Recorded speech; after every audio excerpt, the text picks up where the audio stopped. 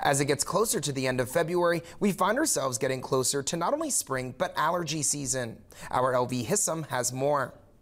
With allergy season fast approaching, Amy Phelps with the Mid-Ohio Valley Health Department says that preventative measures such as checking the pollen count outside, showering and changing your clothes after being outside, and having high-efficiency air filters in your HVAC system at home can help to either lessen or prevent allergy symptoms from happening, along with what she claims to be the most important thing. The most important thing, which we should be doing all the time, is make sure you're washing your hands. Wash your hands before you touch your face. Wash your hands all the time. That can help prevent any kind of germs. Along with allergies, with concerns about RSV and COVID still on the radar, Phelps explains one key difference in symptoms in order for you to be more discerning of your health. Well, they all have kind of respiratory symptoms and everything, but allergies don't come with a fever. So if you have a fever, it's probably a virus, and especially if it continues for a long time, you want to definitely see your doctor or healthcare provider as soon as you can to see if there's anything, treatments that they can give you.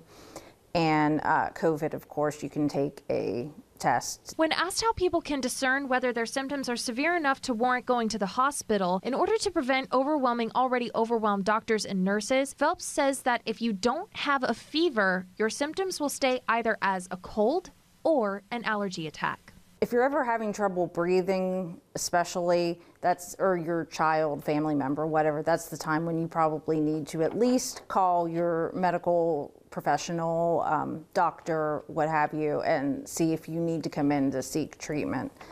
And especially with asthma, because allergies can really trigger asthma more, so they tend to be a little bit more susceptible. So you'll want to make sure you're taking your asthma medication and then seek your doctor when necessary. Phelps left off by saying if you have any kind of virus, to make sure that you are drinking a lot of water, as dehydration can be an added issue when sick. Make sure you're drinking plenty of fluids, and then you're treating any kind of fever with acetaminophen, ibuprofen, that kind of thing. In Parkersburg, LV Hissam for WTAP News.